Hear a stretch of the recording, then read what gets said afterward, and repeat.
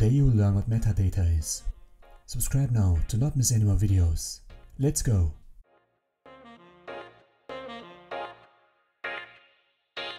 Essentially, metadata is data that provides information about other data.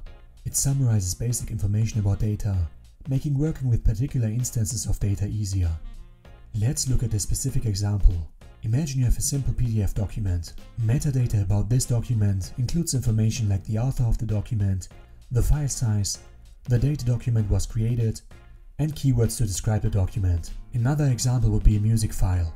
Metadata for a music file includes the artist's name, the album, and the year it was released. Let's focus on the different types of metadata. First, there's so-called descriptive metadata.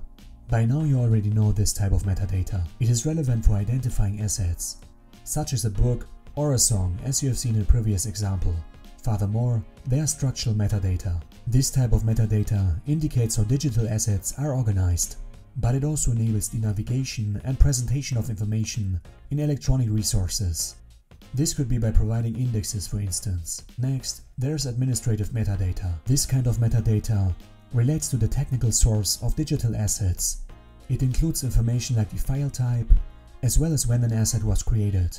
Those kind of metadata are also important for usage rights, as well as intellectual property. Finally, there are so-called markup languages, which mix metadata and content. Flags are inserted in the content to denote important features. For a textual resource, for instance, structural elements like paragraphs are used, so words are flagged with semantic information. Such metadata could, for example, contain information about the formatting of different words in our document.